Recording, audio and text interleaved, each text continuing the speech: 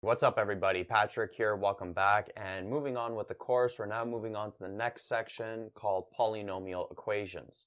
And polynomial equations, very similar to polynomial functions. A lot of the tools we went over in the previous sections we're going to be using now. And the thing that differentiates polynomial equations is that they're always going to have this equal sign here. So they'll always contain that equal sign, and you basically have to solve for x that satisfies the equation. That basically makes the left side equal to the right side.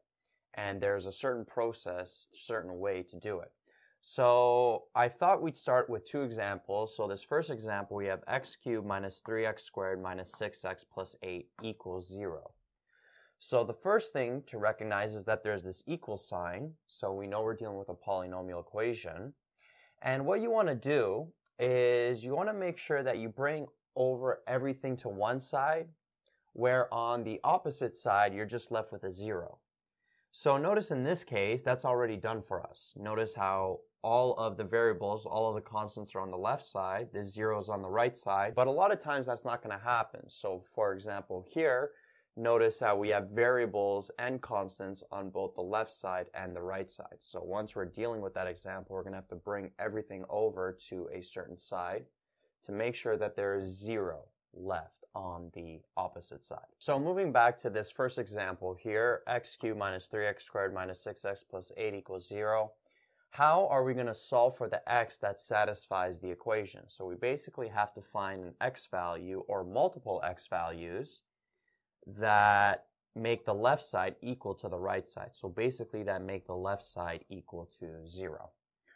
Well, once you've gone through the process of bringing over everything to one side, where the opposite side is equal to 0, notice in this question it's already done for us, what you have to do is you have to factor that polynomial function on the one side. So notice how we have this x cubed minus 3x squared minus 6x plus 8. And because it's a degree greater than 2, what we're going to have to do is use factor theorem. So let's forget about the 0 for now, and let's label this polynomial function on the left side here as f of x. So we got x cubed minus 3x squared minus 6x plus 8. And what we're going to have to do is we're going to have to find an x value that makes this equal to 0. So we have to do trial and error. So if we plug in f of negative 1, if we plug in negative 1 for all of these, that will not give us 0. However, if we plug in 1, that will give us 0. So from this, we know that x minus 1 is a factor. So then what we have to do is we have to take that x minus 1 and see how many times it divides into that f of x that we labeled up here, the dividend x cubed minus 3x squared minus 6x plus 8. So how many times does x go into x cubed? Well, x squared times x is x cubed minus x squared. Subtract, we end up getting negative 2x squared here. We'll bring this 6x down. X goes into negative 2x squared, negative 2x times. So then we'll have negative 2x squared, negative 2x times negative 1 is positive 2x. Subtract negative 8x plus 8. X goes into negative 8x, negative 8 times. And then when we multiply the negative 8 by the terms in the divisor, notice how we get a remainder of 0, which makes sense because x minus 1 is a factor, so the remainder should be 0. So basically, we have factored this polynomial into x minus 1 and then this quotient here. So let's erase this. So we got x squared minus 2x minus 8. And then notice how we're now left with a quadratic to factor, which is pretty easy to factor. We can use decomposition. And when you do that, you end up getting x minus 4, x plus 2.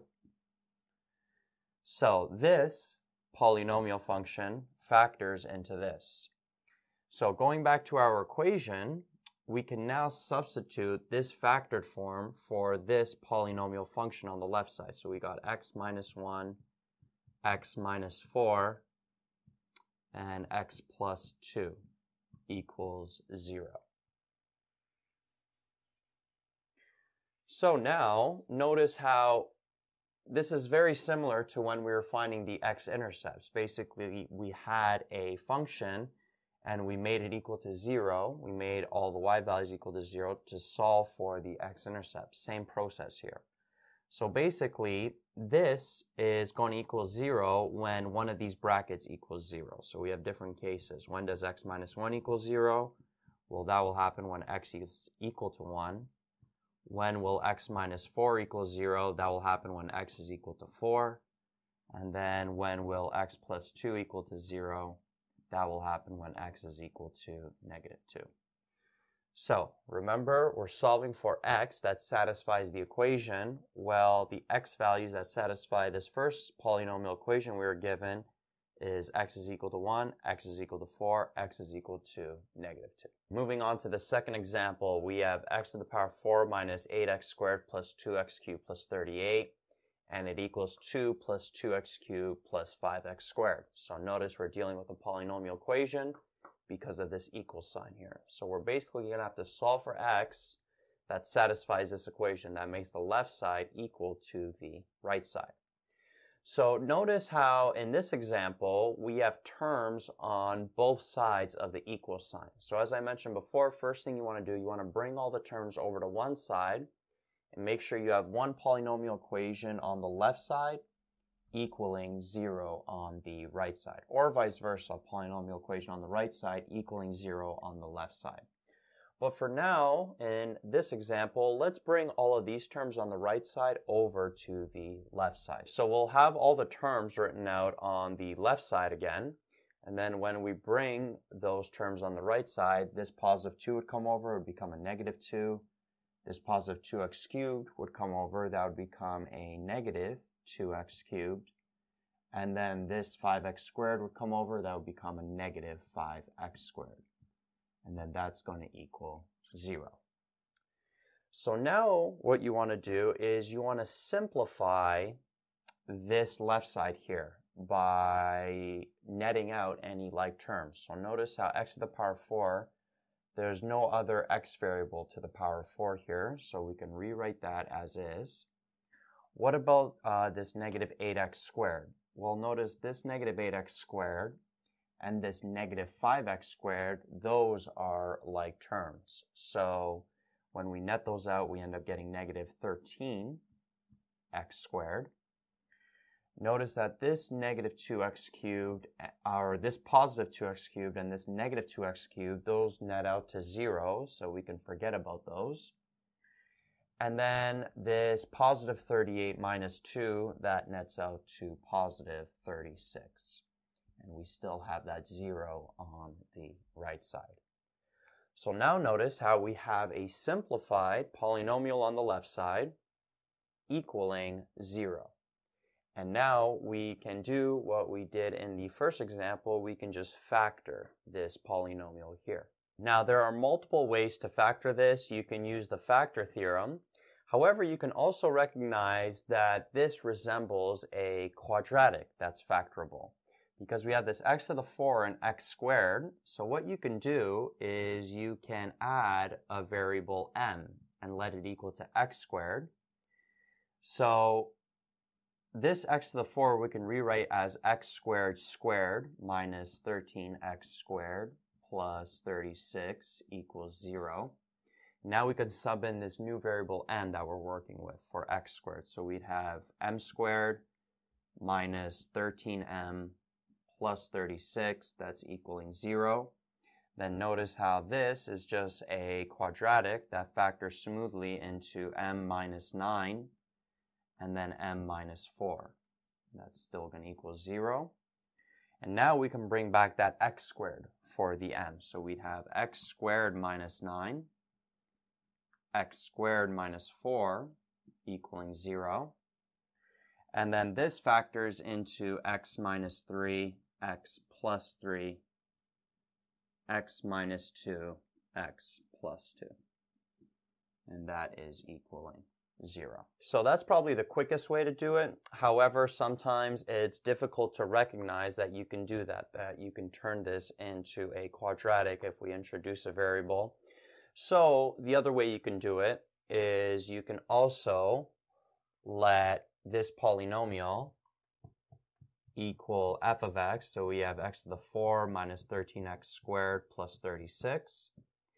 And you can go ahead with the factor theorem. So you can try out different values. You can try out positive 1, negative 1, positive 2. And when you try out positive 2, that will equal 0. So you know x minus 2 will be one of the factors, which is what we got down here as well. So then you can take this x minus 2 and then divide it into this f of x here. So you'd have x to the 4. Remember, you have to put a placeholder for x cubed because there's no x cubed there, so it'd be plus 0x cubed minus 13x squared. Then you have to put a placeholder for x as well. You'd have 0x plus 36. And then you can divide this in, and then you'd end up with a remainder of 0 and a cubic function here, and then you do the factor theorem on the cubic function. Keep going down the process, basically factoring this, and you'll end up getting this at the end. So you can do that for practice on your own. Just make sure that you are getting this answer. It's factoring into x minus 3 times x plus 3 times x minus 2 times x plus 2. Okay. So once you get to here, once you have a factored polynomial equal to 0, what you do is you just make the brackets equal to 0, each of the brackets. So you have different cases. So we'd have x minus 3 equals 0. Well, that happens when x is equal to 3, so that's one solution. We'll have x plus 3 equaling 0. That happens when x is equal to negative 3. That's another solution. We'll have x minus 2 equaling 0. That happens when x is equal to positive 2. That's another solution. Then we'll have x plus 2 is equal to 0, and that happens when x is equal to negative 2. So that's another solution. So we have 4 solutions to this polynomial equation that we were given. And you can always check your answers if you have time. What you can do is you can plug each of these x values into the original polynomial equation. So you plug it in. So let's say we take 3. You plug in 3 for the x values on the left side. We would get some kind of figure. Then we would plug in an x value 3 on the right side, and we should get that same value that we got on the left side. The left side and the right side should always equal for these x values. So if you do have time, there are ways to check your answers with polynomial equations. It takes a little bit of time, but then you can be sure that you got the right answer. So pretty simple process using a lot of tools from polynomial functions. Basically with polynomial equations, what you want to do, bring everything over to one side, make sure that it equals 0, factor that left side, and then take your factors, make them each equal to 0, and then you get your x values that satisfy the equation. Then check your answers with those x values, making sure the left side equals the right side.